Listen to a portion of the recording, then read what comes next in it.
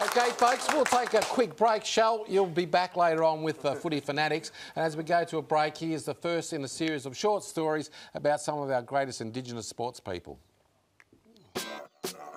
This segment of the Manguk Footy Show, proudly supported by Don't Make Smokes Your Story.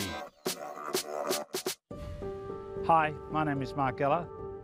I'm here at La Perouse. It's a great part of the world to grow up. We used to go down to the wharf at La Perouse or the bridge at Bear Island, particularly in the summer with the tourists that come, and we'd say, hey, throw your coins, your pennies into the water, and we'll jump in and we'll get them.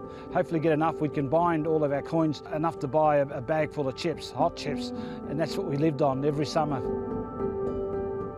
Growing up at La Perouse was probably one of the best places in Australia to grow up. Lots of friends, obviously lots of family, almost on the beach.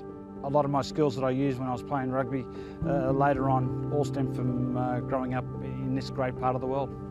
Living just off the Aboriginal mission with a lot of my cousins, everything was always competitive. Some would say that it had a great impact about the way I played my football, and when you're playing in big ovals around the world with thousands of people, you've got to go back to your roots, back to where it all started, and that gives you the inspiration then to deliver under pressure.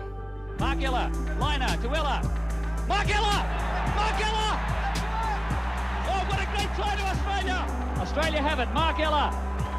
Gould overlapped the Campese. Mark Ella! He's done it! A try in every test match! The first time in history! Mum and Dad were instrumental in what we achieved in life. They were just terrific people.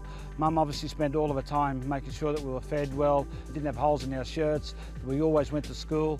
Dad, I guess he was the worker. He worked for Boral. He had to walk through the cemetery in the middle of the night, 5 or 6 days a week. And when he wasn't doing that, he was always a net fisherman.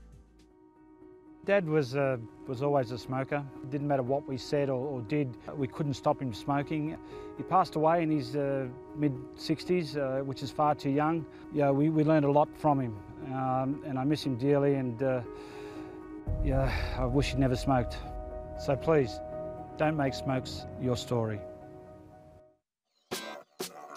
This segment of the Manguk Footy Show, proudly supported by Don't Make Smokes Your Story.